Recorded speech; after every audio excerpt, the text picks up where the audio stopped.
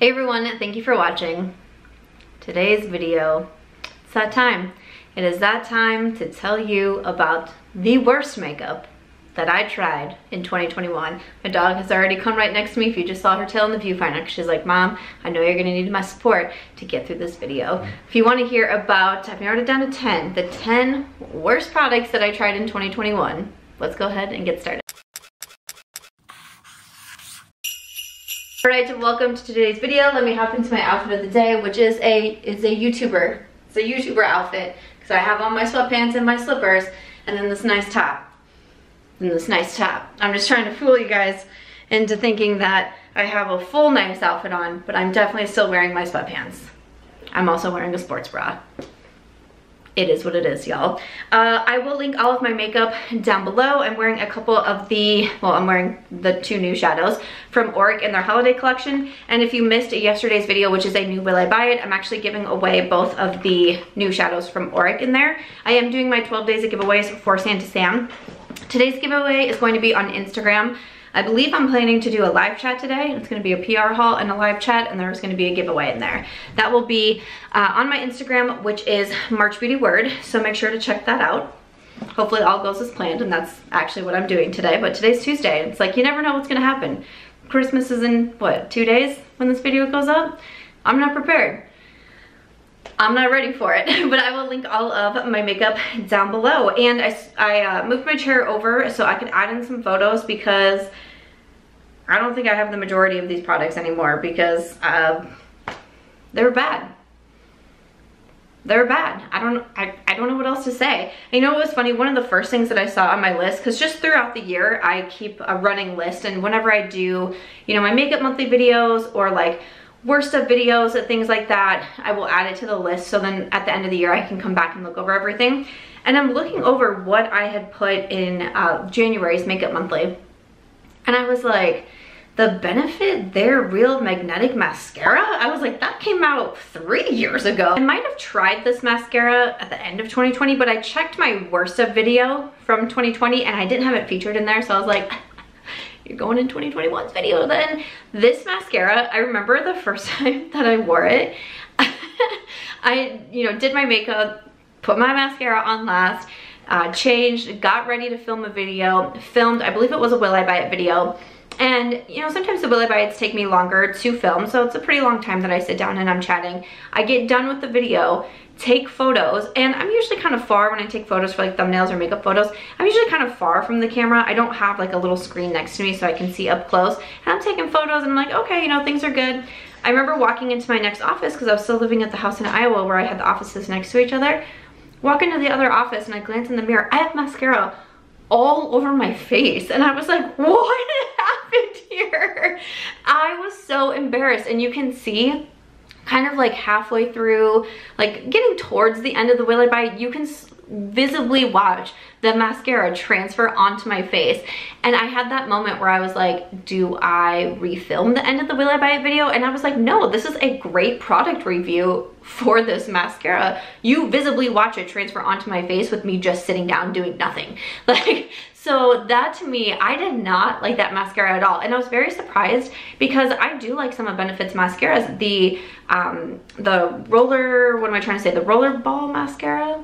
The roller lash mascara, the roller ball, who? The roller lash mascara, even the Bad Gal Bang, like I liked that mascara too.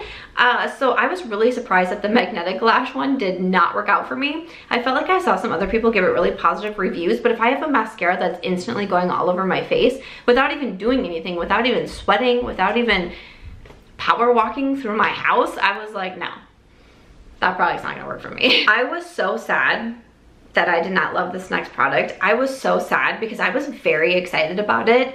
I got it in PR, which I was so grateful for. I did a video maybe like halfway throughout this year talking about products I was so glad I didn't spend my own money on. One of the benefits of this job is that, you sometimes can get PR from brands, which is great because I definitely can't afford to buy everything. So when you do get PR, it's really nice to be able to try out products and review them without constantly spending thousands and thousands and thousands of dollars every single year on makeup, which I have definitely done. So when I got in the silk powder from Tatcha, I was so excited about this. I just had a feeling, right? Like I just had a feeling that we were gonna become new best friends. That did not happen. I quite genuinely hated this powder, and I like Tatcha. I like a lot of their skincare. I repurchase a lot of their skincare. Their Silk Canvas Primer, not the putty one, but the liquid silk.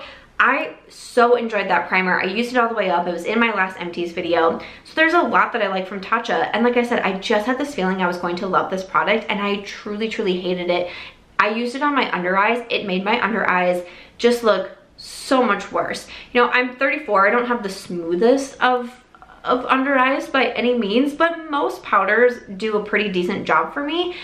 Charlotte Tilbury, even the Kosas one, number 7, like loose setting powders, Lawless, Pat McGrath, Milk Makeup. I mean, there's a lot of powders that look well on my under eyes.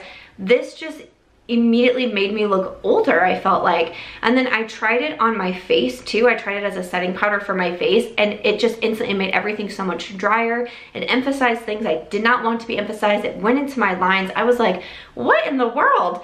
And I believe I tried this first on camera, and I had people telling me you really need to use like the smallest amount of powder, and I just could not find that balance between using the smallest amount of powder to where I could actually see a difference, and then just instantly using too much powder, and then it was just overboard, and it was like a dry, cakey mess on my skin.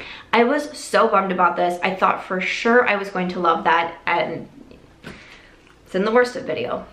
It's in the worst of video. The next product is one that I feel like a lot of people really enjoy, and I still see people recommend it to me to this day, and I'm like, I wish that I loved this one. I have a handful of mascaras in this video, which is kind of funny to me. But this is the Bite Beauty Upswing Mascara. I like testing out mascaras. There was a time where I only wore false lashes. I used to, in my YouTube videos, you would always see me with thick black liner and big old false lashes. That's what I enjoyed. Nowadays, I don't do as much liner. I do pretty scaled back eyeshadow looks. I normally just rock my natural lashes. That's just kind of my vibe. You know, who knows, next year, in a year or two, I might go back to the big liner and the big lashes. IDK, this is just where I'm at right now, and that's fine. But I get a lot of people that recommend the Bite mascara to me because they know that I like to try out mascaras, and I'm like, y'all, I tried that one when it first came out. Once again, this got sent to me in PR, and I was so bummed because once again, I like Bite Beauty. I like a lot of their products. I like testing mascaras. When I got that one, I was like, yes, please. First of all, I didn't think it really did anything for my lashes. I didn't notice much, and now I have lashes to not write home about, y'all. Like, I really don't. They're pretty short. They're not very dark. There's not a lot of mascaras that I have found that I'm like, I'm going to keep repurchasing you. 2021 was really the year of me finding those mascaras, and I talk about them so often on my channel. I'm wearing the Lawless Beauty, the Maybelline Sky High, the Rare Beauty. I've repurchased like 4 or 5 of those. So those I really love, but the Bite Beauty, I just didn't feel like my lashes had any sort of oomph when I wore it. And then I also found that it transferred on me pretty quickly. And that's one thing that I really look for in a mascara. I just don't want my makeup moving. I don't want my makeup transferring onto my face.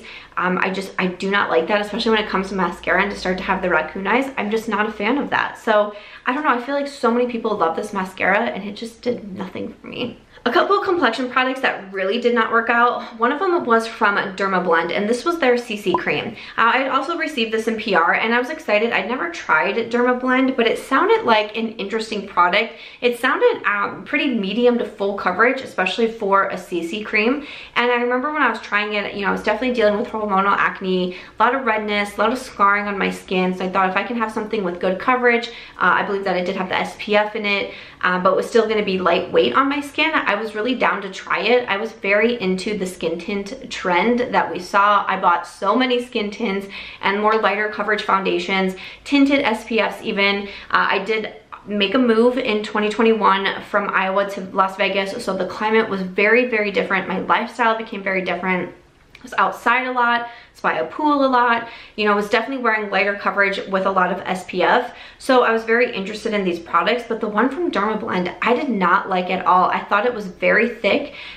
You know, it definitely gave a lot of coverage, but it was one of those products that just looked like you were wearing a lot of makeup. Very thick, very cakey, very obvious that you were wearing a lot of makeup. I didn't think it blended out nicely under the skin or like settled nicely onto the skin. It just kind of looked very mask-like. And I was very bummed about that. I only wore it a handful of times so that I could review it, and then I was like, peace. Another skin tint, this is one that I purchased myself when I was in my skin tint craze. There was one video that I did, I believe towards maybe like the early summer, late spring, where I went to Ulta because I wanted to grab 1 or 2 skin tints, and I ended up leaving with 4, I believe it was. I was going through a phase, okay? I was going through a little thing at that time. But one of the skin tints that I purchased was from Florence by Mills, I believe is the name of the brand. And I was so disappointed in this skin tint. This was the first product that I had ever tried from Florence by Mills, and it had made me not want to try anything else from the brand. It was so interesting though, because when I was at Ulta and I was reading the box and I was reading the claims, it talked about how hydrating it was and all this, you know, dry skin, and I just moved to the desert and I loved hydrating products, and I was like, this is gonna be great. This was one of the driest products that I had ever put on, and I was comparing a lot of different skin tints at this point, and there was other skin tints that didn't make those claims to be hydrating, yet they were more hydrating than the one from Florence by Mills, and I was like, what in the world is going on here? It did not, once again, this did not look good on my skin at all. My skin has definitely kind of been a little bit of a roller coaster throughout this year. I started out the year definitely a lot more oily, very acne prone, a lot of hormonal acne. I moved, I changed my skincare up, I got on a prescription skincare, and then I definitely started to get a little bit drier. I'm more now on the combo side, I would say. Still can deal with some dryness, but there are a few areas, especially the T-zone, that do get a little bit more oily. So that's kind of where I'm at now. But especially then, I feel like I was starting to get more into that dry category, and this did not look good on my skin at all. Once again, just didn't blend in well, didn't do anything flattering to me. I described this as maybe it might be good for someone who has really good skin, and I think the brand is kind of targeted towards a younger audience, which, you know, perhaps it's not me. I'm young at heart, okay? But perhaps I'm not the main demographic, which is fine. That's okay, because there's definitely other brands that are geared more towards me. But that definitely made me be like, you know what? I think I'll not really be in a rush to try that brand again. But that skin tint was probably my least, between the Dermablend and the Florence by Mills, those were definitely my least favorite skin tints that I tried, which is why they made it into this video. Let's keep going. Another affordable product that I was really bummed about was from e.l.f. Cosmetics, and this was their Putty Bronzer. I was really excited to try this because I definitely started to get more into cream and liquid products, kind of more into 2020, but especially 2021. I was buying a ton of cream and liquid products, bronzers, blushes, highlighters. So when e.l.f. came out with their Putty Bronzers, I was all about it, and I just did not find these to be a good product. I felt like they were really hard to blend onto the face. I felt like it was one of those that no matter what I did, no matter how I applied it, whenever I tried to blend it out on my skin, I would pick up foundation or any other products that I already had on. I started to use it like in the reverse of foundation technique, where I would put it on first and then do my foundation, because I was like, this is the only way I can use this product. And even still, I just didn't think it blended well. I didn't think it looked very natural. It just kind of sat on the face and was like, here's splashes of bronzer that I tried to put on. I was so bummed about that, because once again, I really thought I was gonna love it. Some eyeshadow palettes that I didn't love. I will say, I'm getting ready for ranking all of my eyeshadow palettes that I tried in 2021. I am starting to have eyeshadow palettes all around my apartment, because I'm like stacking and like putting one over here and one over there, and it's quite hysterical. But that video should be coming in the next couple of days here, so stay tuned for that. So I'll have a lot more eyeshadow palettes to talk about in that video. But I tried the Lovestruck palettes from Colourpop. Once again, this was a very, very early release. I think it was the first release that Colourpop did in 2021, and I was so excited about it. I mentioned these videos in my new makeup releases tag that I did in collaboration with Angelica here. I mentioned this one in products that I felt, what was it, were like disappointing, or they didn't live up to the hype, is what I think was the one that I answered that one to. Because I felt like when these were coming out, everyone was so excited. I was so excited.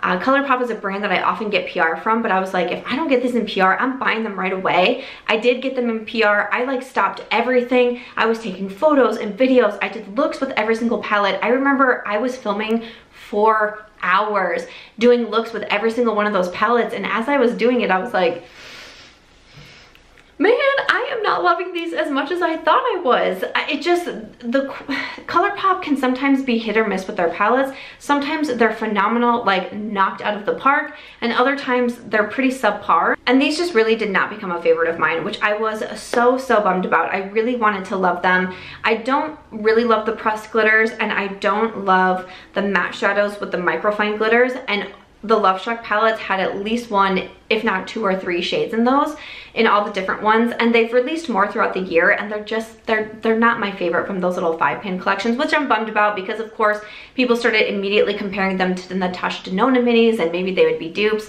Definitely not. I would rather, me personally, I would rather spend more money and get the quality of the Natasha Denona that I'm actually going to use more versus the ones from Colourpop who've just sat on my shelf. All right, we are almost finished. So there's actually another foundation that I really did not enjoy this year, and I'm super bummed about it because I love this brand, but no brand is ever going to have products that I love across the board. But Lawless Beauty came out with their Conceal the Deal foundation, and wowzers, I did not like this one. I tried it fairly recently, and I tried it in a Get Ready With Me video on YouTube, and sometimes it's so funny because I'll be doing a video like that where I'm testing new makeup and something's not working out, like that foundation was not working out, and I'm reading the comments and so many people are like, take it off, and I'm like, y'all, I'm trying to review the product for you. Like, what do you mean take it off? Like, I have to try it.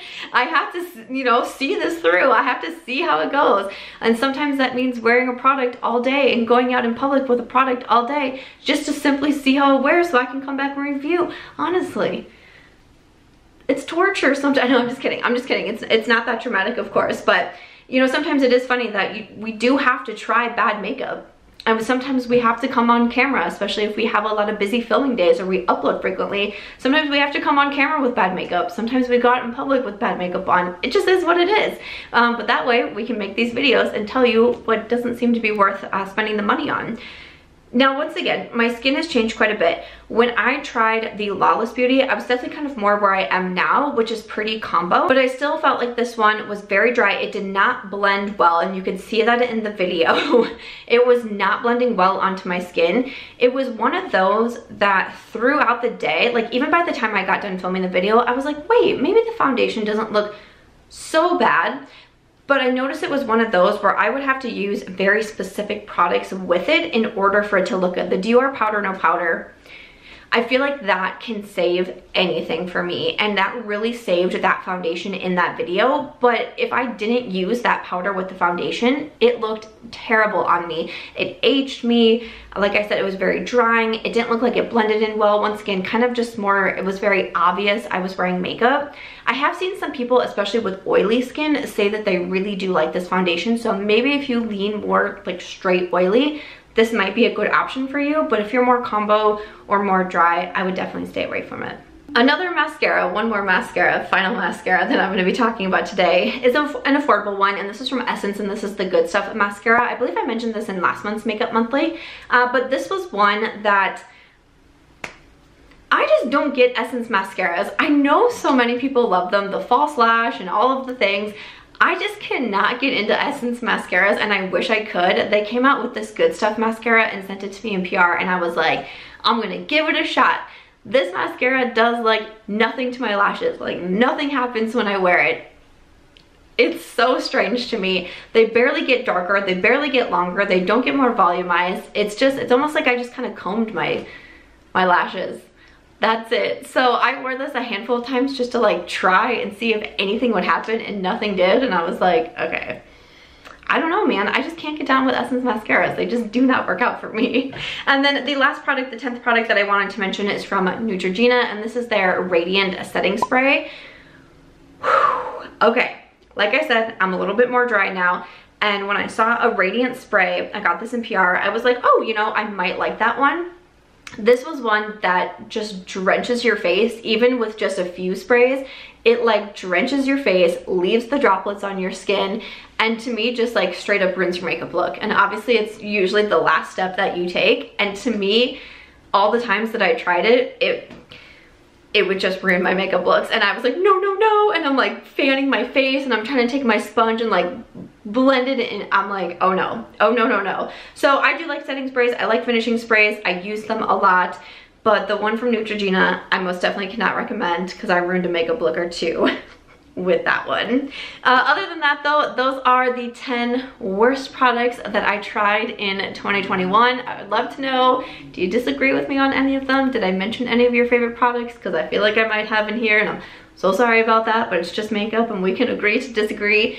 In my opinion though, these products were not worth it and ones that I am not using again. So I'd love to hear your thoughts. Of course, we have the best of 2021 coming up. We have palette rankings coming up. Stay tuned. We got a lot coming on. I'm still going through with Vlogmas, so I'm posting a video every single day in December. I hope that you are having a happy holiday week. If you enjoyed this one though, please make sure to give it a thumbs up. I hope you also consider subscribing before you go, and I'll see you in my next video.